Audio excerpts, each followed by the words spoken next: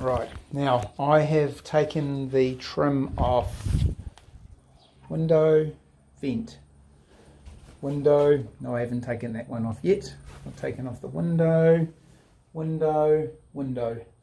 So now I am going to be taking this trim off this window, and as I explained earlier, it's actually the best way to get your formica to butt up nicely when you do it.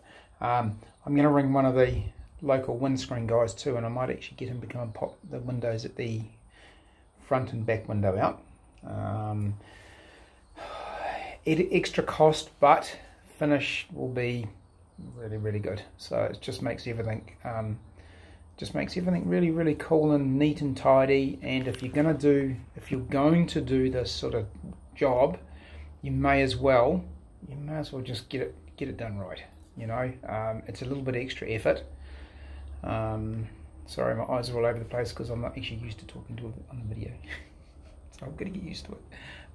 So yeah, so I'll post another. I'll pause it and I'll show you the finished trim that's come off.